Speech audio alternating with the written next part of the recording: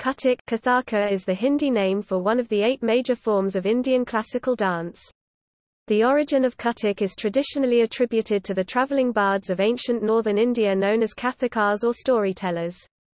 The term Kathak is derived from the Vedic Sanskrit word katha, which means story, and Kathaka, which means the one who tells a story, or to do with stories. Wandering Kathakars communicated stories from the great epics and ancient mythology through dance, songs and music in a manner similar to early Greek theatre. Kathak dancers tell various stories through their hand movements and footwork, but most importantly through their facial expressions. Kathak evolved during the Bhakti movement, particularly by incorporating the childhood and stories of the Hindu god Krishna, as well as independently in the courts of North Indian kingdoms. Kathak is found in 3 distinct forms, called Gharanas, named after the cities where the Kathak dance tradition evolved: Jaipur, Banaras and Lucknow. While the Jaipur Gharana focuses more on the foot movements, the Banaras and Lucknow Gharanas focus more on facial expressions and graceful hand movements.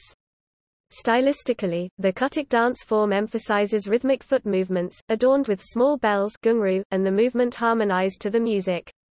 The legs and torso are generally straight, and the story is told through a developed vocabulary based on the gestures of arms and upper body movement, facial expressions, stage movements, bends and turns. The main focus of the dance becomes the eyes and the foot movements. The eyes work as a medium of communication of the story the dancer is trying to communicate. With the eyebrows the dancer gives various facial expressions. The difference between the sub-traditions is the relative emphasis between acting versus footwork, with Lucknow style emphasizing acting and Jaipur style famed for its spectacular footwork. Kathak as a performance art survived and thrived as an oral tradition, learned and innovated from one generation to another verbally and through practice. It transitioned, adapted and integrated the tastes of the Mughal courts in the 16th and 17th century, particularly Akbar, was ridiculed and declined in the colonial British era, then was reborn as India gained independence and sought to rediscover its ancient roots and a sense of national identity through the arts.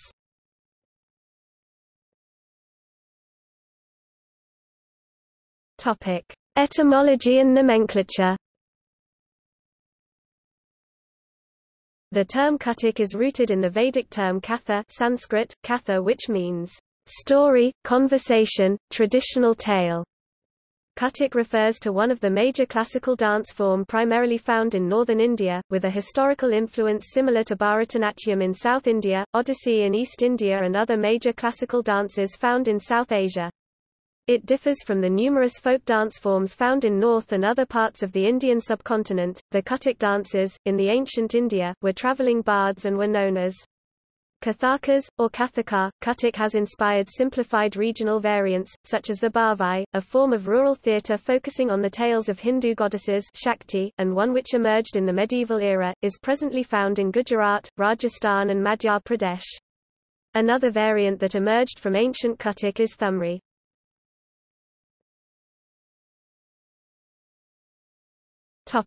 History.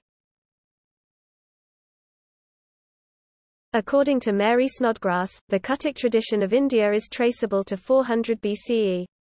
The earliest surviving text with Kathak roots is the Natya Shastra, attributed to sage Bharata, and its first complete compilation is dated to between 200 BCE and 200 CE, but estimates vary between 500 BCE and 500 CE.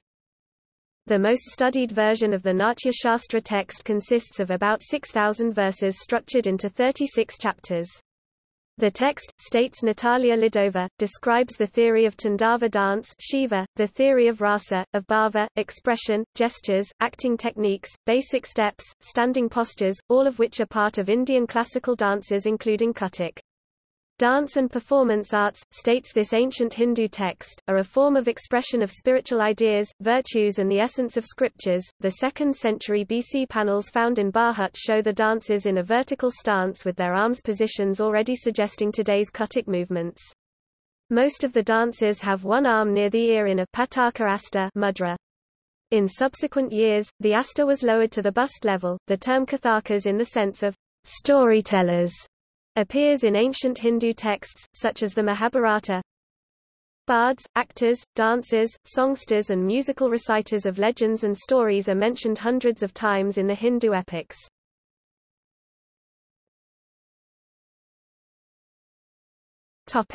Bhakti movement era. Textual studies suggest that Kathak, as a classical dance form, likely started in Banaras, Varanasi, and from there migrated northwest to Lucknow, Jaipur and other parts of north and northwest India. The Lucknow tradition of Kathak dance attributes the style to a Bhakti movement devotee named Ishwari from the Handia village in Allahabad, Uttar Pradesh, who credited Hindu god Krishna appearing in his dream and asking him to develop dance as a form of worship.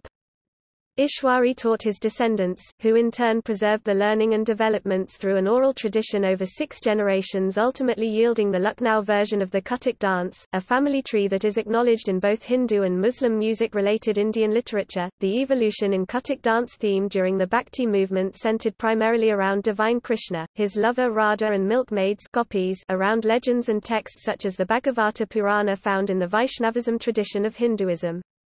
The love between Radha and Krishna became symbolism for the love between Atman, soul within, and the supreme source, cosmic soul everywhere, a theme that dance, ballet and mimetic plays of Kathak artists expressed.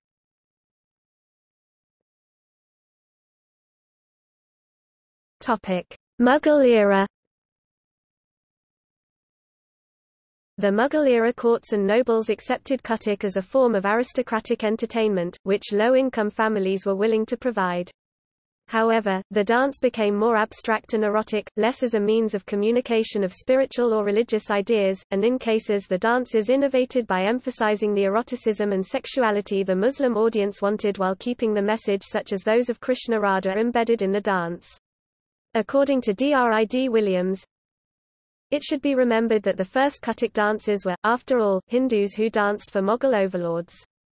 Too much outward expression of religious belief was without doubt undesirable. It is therefore reasonable to assume that the wide use of abstract dancing, intricate bell work, tatkar, dazzling turns and the fleeting, transient, glimpses of Radha and Krishna in Kathak arose both to remind the dancers about their reasons for dancing and, gently, unobtrusively, to deceive their courtly Mughal audiences. Perhaps tatkar and tukras formed the bulk of these first dancers' performances. Gradually more and more images, then stories of Krishna and Radha crept in. Over time, the Kathak repertoire added Persian and Central Asian themes, such as the whirling of Sufi dance. The costumes replaced saris with items that bared midriff and included a transparent veil of the type common with medieval harem dances. When the colonial European officials began arriving in India, the Kathak court entertainment they witnessed was a synthesis of the ancient Indian tradition and Central Asian Persian dance form, and the Kathak dance performers were called the Nauch girls, or Nach, a derivative of the more difficult to pronounce Sanskrit Natya.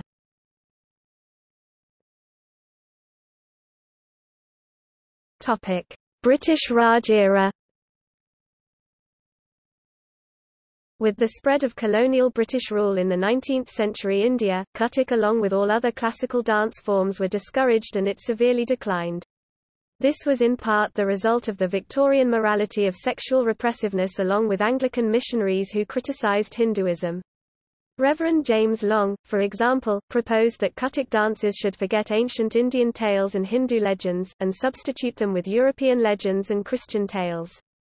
Missionaries recorded their frustration in Church Missionary Review when they saw Hindu audiences applaud and shout, "Ram, Ram," during Kathak performances. The seductive gestures and facial expressions during Kathak performances in temples and family occasions were caricatured in The Wrongs of Indian Womanhood, published at the start of the 20th century, as evidence of harlots, debased erotic culture, slavery to idols and priests.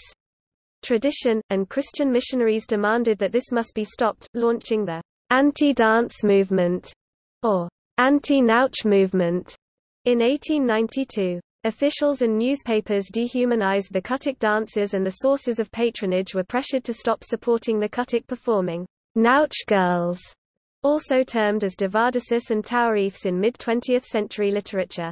Many accused the dance form as a front for prostitution, while revivalists questioned the constructed histories by the colonial writers. Not only did missionaries and colonial officials ridicule the Kathak dancers, Indian men who had been educated in colonial Britain and had adapted to Victorian prudery joined the criticism, states Margaret Walker, possibly because they had lost their cultural connection, no longer understood the underlying spiritual themes behind the dance, and assumed this was one of the social ills, immoral and backward elements in their heritage that they must stamp out. However, the Hindu families continued their private tutoring and kept the Kathak art alive as an oral tradition. Kathak teachers also shifted to training boys to preserve the tradition, as most of the 20th century ridicule had been directed at Kathak Nauch girls. Kathak was brought to the attention of audiences outside India in the early 20th century through Kalkat Prasad Maharaj.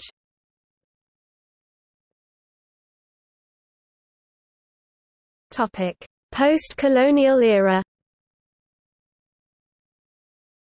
The movement to end the colonial era and for an independent India, states Walker, also witnessed a revival of Kathak and more broadly, a cultural ferment and effort to reclaim culture and rediscover history. The Kathak revival movements co-developed in Muslim and Hindu Gharanas, particularly by the Kathak Misra community. Of these, the Jaipur and Lucknow sub-traditions of Kathak have attracted more scholarship. According to a BBC Arts article, Kathak is unique in being practiced by the Muslim community of the India, and thus has a historical link to Islam. Farah Yasmin Sheikh, a Muslim and a disciple of Pandit Chitresh Das in the Lucknow school, considers Kathak as a confluence of Hindu and Muslim cultures, and has presented her performance in Pakistan. In contrast, states BBC, Nahid Siddiqui, settled and nurtured in the UK, has a hard time practicing and presenting her Kathak art in her birth country of Pakistan. While most scholars consider Kathak as an ancient art, some such as Margaret Walker suggest the modern Kathak is a 20th century phenomenon, more a form of cultural revival, if one relies on the music-related Indian documents.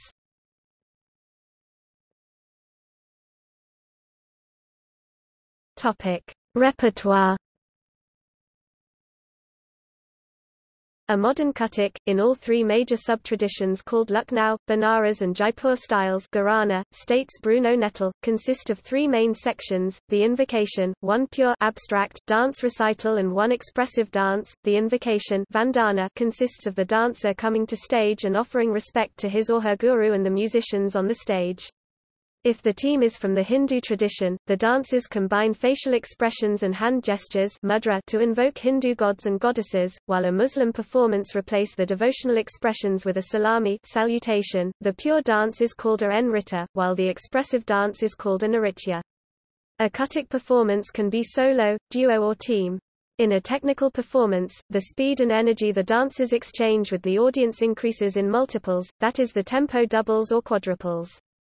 During the performance, one or more of the Kathak artists may come to the microphone, interact with the audience, explain something, tell an anecdote in a particular language, or rhythmically recite a song. The costumes of the dancer and the facial cosmetics between a Hindu or Muslim Kathak dance troupe varies.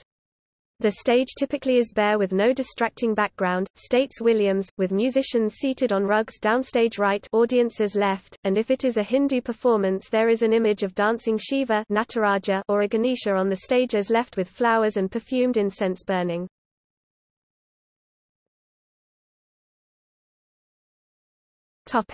Pure dance Nritta. The Nritta performance starts off with a thath sequence, which is a slower graceful movement of wrists, neck and eyebrows. Thereafter, the dancer gradually increases speed and energy, while completing a sequence of bol mnemonic syllables in Indian tradition. Each bol has short sections, similar to technical exercises in Western dance traditions, wherein the dancer engages the audience with tora, tukra, pahant, paran and others stressing footwork, gestures and turns. Each section when completed has a punctuation mark, usually a sharp turn of the head. Each ankle is adorned with small bells ghungroo, which may have just one bell or hundreds. The dancer's rapid movements and footwork in a Nritta is perfectly timed to the musical beats tala and tempos, and the footwork sequences are called takkars. Most of the Nritta performance is abstract, fast and rhythmic aspect of Kathak.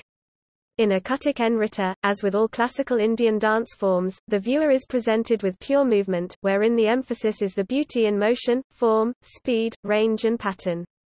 It aims to engage the senses prakriti of the audience.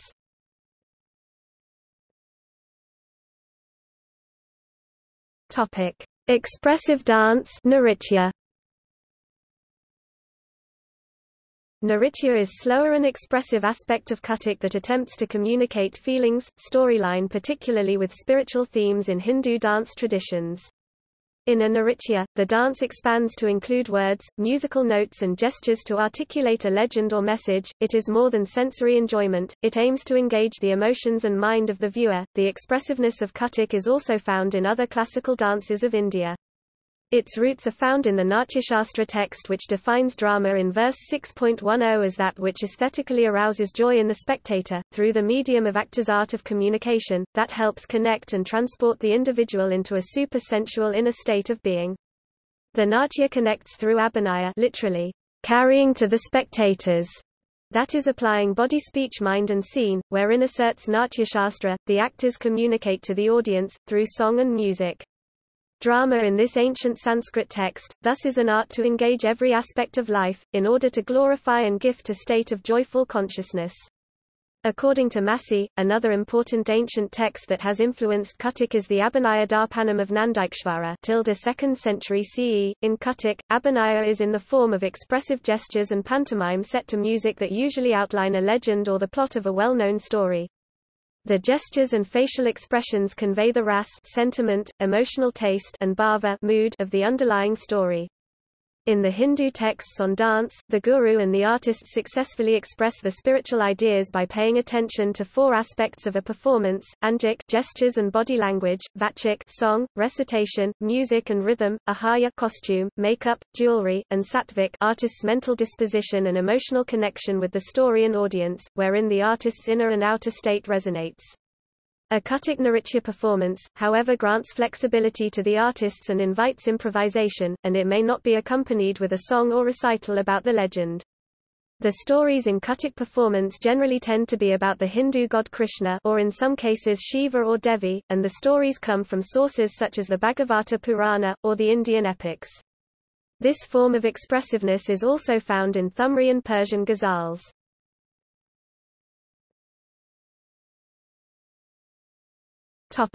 Costumes. The costumes vary among Kathak performers, and are either Hindu or Muslim. The Hindu costume for female dancers has two variations, one is based on a sari, but is worn in a style different from the customary style that goes over the left shoulder. A Kathak artist generally wraps the sari around the waist and it hangs down from the left. A blouse called choli covers the upper body. The artist may wear a scarf called orni in some places. Hair, face, ear, neck, hand, wrist and ankle jewelry, typically of gold, may adorn the artist. A tika or bindi in the middle of forehead is common.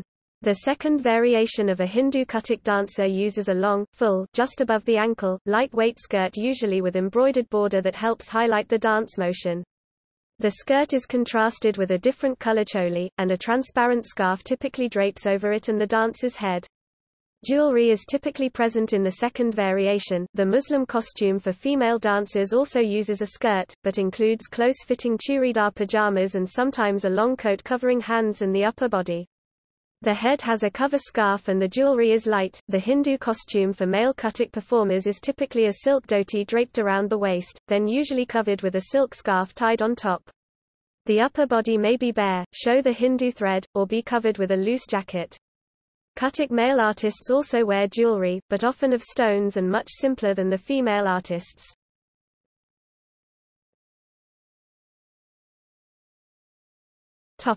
Instruments. The ensemble of musical instruments vary with any Kathak performer, ranging from 2 to 12 classical Indian instruments or more in versions with synthetic innovations. The most common instruments that go with Kathak are tabla, a pair of hand drums, that syncs with the dancer's feet rhythms, sarangi or harmonium with manjira, hand cymbals, that meters the tal cycle, and other instruments to add effect, depth and structure to the expressive stage of a Kathak performance.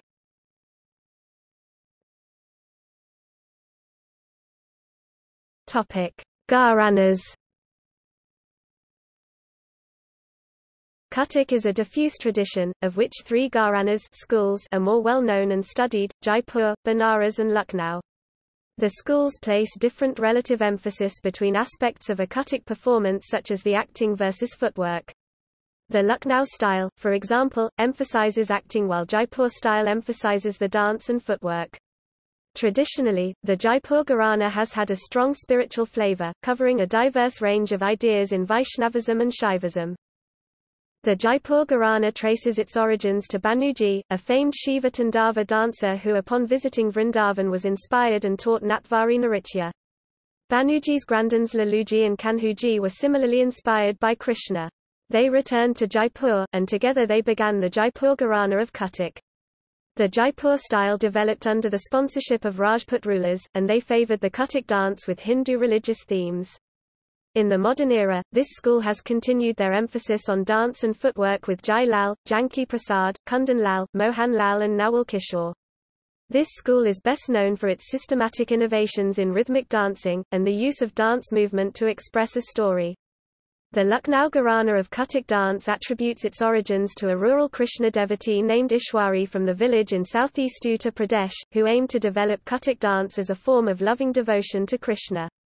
This school thrived after the Mughal Empire collapsed, when Kathak artists moved from Delhi to Lucknow under the sponsorship of Avar Nawabs who favoured court dance culture. In the modern era, the Lucknow Gharana style influences the dance school in New Delhi with Shambhu Maharaj, Birju Maharaj and Lachu Maharaj. Kathak choreography there has developed themes beyond Krishna Radha, such as those based on the drama works of Kalidas's Shiva Parvati and Bhavabhuti's Malati Madhav. This school has also attempted a Hindu-Muslim Kathak fusion style, highlighting the court dance's theme. The Banaras Gharana is the third major style, traditionally believed to be the oldest. Its history is unclear. According to Katari, the school started with Janaki Prasad from a village near Bikaner who resettled in Varanasi, but one whose ancestors were famed dancers and musicians. Janaki Prasad was a dancer and a Sanskrit scholar, and credited with inventing the bowls of Kathak, which are mnemonic syllables within the language of this classical dance of India. According to Nicole Lehman, modern Kathak dances show, to varying degrees, a fusion of the styles from all three Gharanas.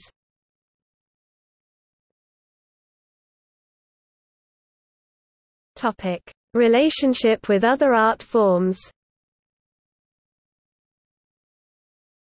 The North Indian Kathak dance differs from the South Indian Bharatanatyam in several ways, even though both have roots in the Hindu text Natya Shastra. Kathak expressions, particularly in Hindu devotional styles, are more introverted and withdrawn, while Bharatanatyam is more extroverted and expansive. Kathak is normally performed in a standing form with legs and torso typically straight, while Bharatanatyam extensively utilizes bent knee form half-sitting position that is somewhat similar to demi-plie ballet move. Kathak is also different from Kathakali, though both are Indian classical dance traditions of story play, wherein the stories have been traditionally derived from the Hindu epics and the Puranas. Kathakali emerged in the southwestern region of India, modern Kerala, and is distinctive in its elaborate codified colorful makeup, masks and costumes. Kathakali traditionally has been troupes of predominantly male actor dancers, who dress up as hero, heroines, gods, goddesses, demons, demonesses, priests, animals and daily life characters. Both dance forms employ elaborate footwork, choreography and hand gestures, but Kathakali integrates South Indian martial arts movements such as leaps and jumps. Both dance forms trace their roots to classical Sanskrit texts, but Kathakali has relatively more recent origins, more closely follows the Hastalakshanadipika text and began flourishing in the 16th century. While each has a different musical and dance language, both deploy a host of similar traditional Indian musical instruments. According to Miriam Phillips, the Indian Kathak and the Spanish flamenco dance share many visual, rhythmic and kinesthetic similarities.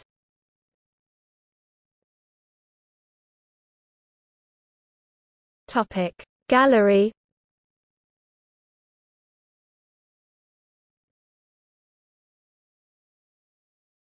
Topic: See also. List of Kathak exponents. Notes